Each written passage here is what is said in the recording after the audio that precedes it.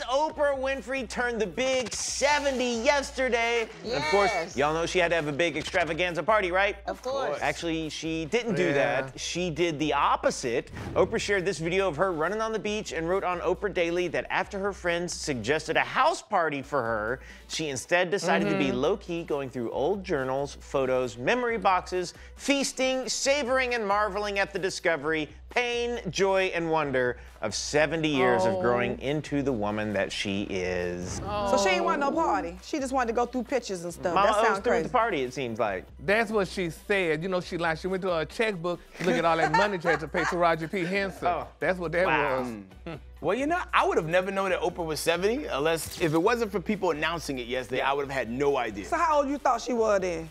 You know, some people are just timeless I and didn't think ageless, she and you was just 70 never think either. about it. Okay, I so was give thinking me a 60. number. I was thinking like She was low in her 60s. I was gonna say like upper 50s, low 60s, and then she stopped aging.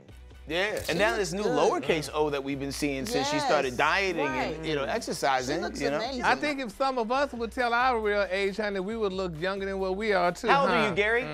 I'm old enough to know. Oprah age? If Gary told his age, he'd turn into a plume of smoke. And if I told y'all my age, honey, y'all always, honey, slack y'all wrist and say, damn, I wish I could look this good. Okay, we'll take your word for Well, it. Gary, since you're 70 this Thank you, coming up, do thank you have any plans? I have a lot of plans, but honey, you know, Brad, to be honest with you, I still haven't just really mapped it out yet, but it's gonna be a blast. I'm gonna get you that BBL for your 70th birthday.